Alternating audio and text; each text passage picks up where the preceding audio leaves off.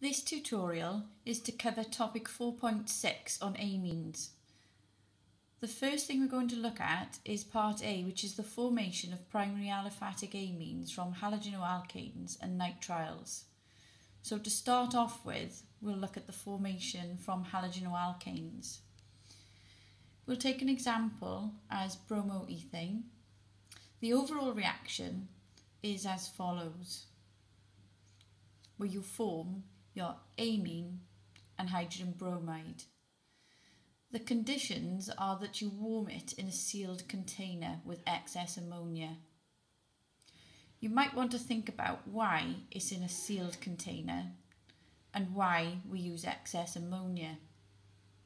If we have a look at the mechanism for this, then first of all we'll need to put on the delta plus and delta minus.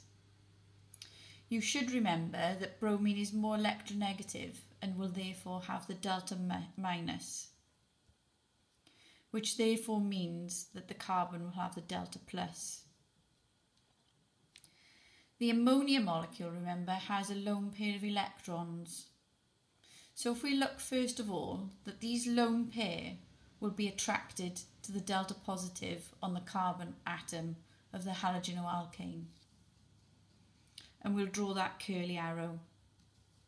Remember, it's important that the curly arrow starts from the centre of these lone pair of electrons.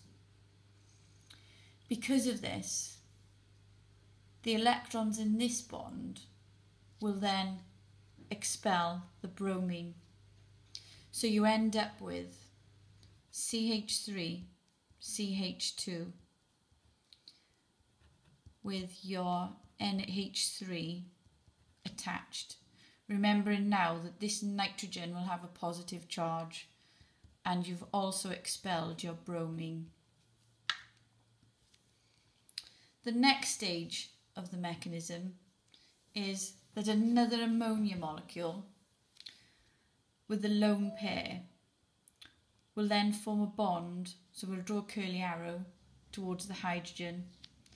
These electrons will then obviously be attracted to the positive charge, and you end up with, if we just have a look,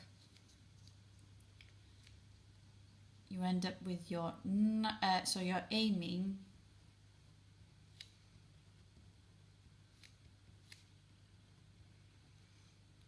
plus NH4 plus, and then overall we put our Br minus. The second thing we're going to look at is the formation of your amines from nitriles.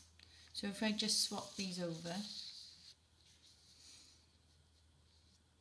there's no mechanism for this, so we're just going to take a general nitrile. Okay, so remember, you can recognise a nitrile by the C triple bond N. This is an example of a reduction, so therefore you use a reducing agent. And to show this, we just represent it by adding a certain number of hydrogens. In this case, it will be 4.